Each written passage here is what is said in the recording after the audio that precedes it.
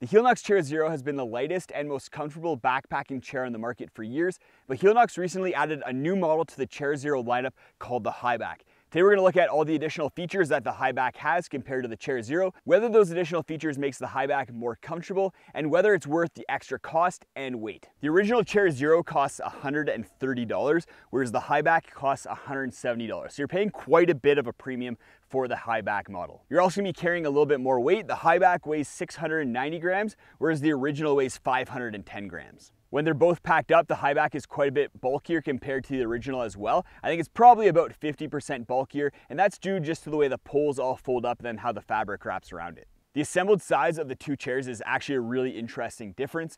The original is obviously shorter, it's 25 inches tall, whereas the Highback is 7.5 inches taller at 32.5 inches. Chair height is also a big difference. A lot of people are hoping that the Highback was going to be a little bit higher because the Chair Zero original can sometimes be a little bit hard to stand out of because it's so low to the ground. And if you look at the specs on Helinox website, the Highback is advertised as being 7.5 inches off the ground. But as you can see, when you put the two chairs next to each other, the original is actually a little bit lower. The biggest difference that I found with the dimensions of the chair that influences how comfortable they are has to do with their width.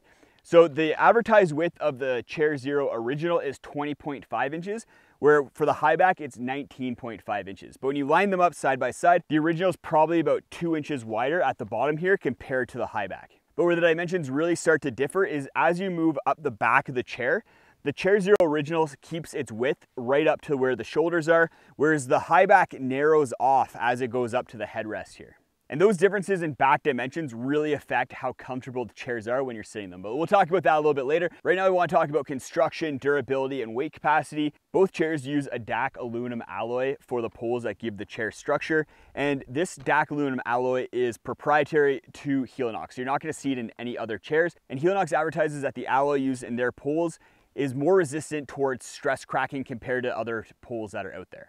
The seats are made with 100 denier polyester that are reinforced with Kevlar, so all these white lines are Kevlar reinforcements. And then the hubs are made with nylon 66, which is a fiber reinforced nylon. The weight capacity for both chairs is advertised at 265 pounds. I almost wonder if that's just because they haven't fully tested out the Highback yet. If you look at the legs of the Highback and the hub, the legs that are on the bottom here are thicker than on the original, and then the hub is a little bit more beefy and robust. So I think 265 pounds is probably on the low end for the Highback. You can probably get away with a little bit more weight, but Helinox is just hedging their bets until they're able to fully test out the Highback. Stability is going to be different between these two chairs as well, partly because the Highback does have this higher back, but also because of the distance between the legs on the two chairs at the base. For the Highback, the legs are 13 inches apart, whereas for the Chair Zero original, they're 10.5 inches apart. So because of that, you're gonna have a little bit more stability on the Highback. When you're sitting down and really kind of leaning back, you can lean back a lot more without feeling like you're gonna tip backwards. Whereas with the original, as you sit in it and really kind of lean back, you might start hitting that tipping point a little bit earlier.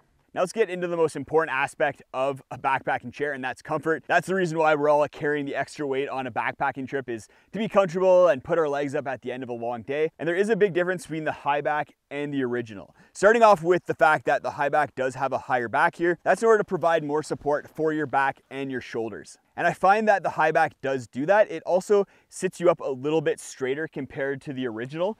The original is a little bit more of a loungy chair, and that's because the back just leans a little bit more backwards and it doesn't provide the same kind of support for your back. If you like to lounge, the original is going to be a great option. You can sit up a little bit more straight in it, but it doesn't provide the back support that the Highback does. Because the Highback does have that straighter back, you're not able to lounge in that one quite as easily, so you're going to have to consider that when comparing the two chairs. If you have broader shoulders or a wider back, the Chair Zero original might be a little bit more comfortable because it does have a wider top to it. Where the shoulders kind of hit the back, it's 20 inches wide on the original, whereas on the Highback, it narrows off to 15 inches at the top here. And when you're sitting in the chair, it can sometimes feel like you're being a little bit sandwiched in, especially throughout the shoulders as it narrows up. But that may change over time. I do know that with the original, the material kind of stretched out and conformed my body a little bit more. That may be the case with the Highback over time. So which chair is most comfortable? It's going to depend on two different factors.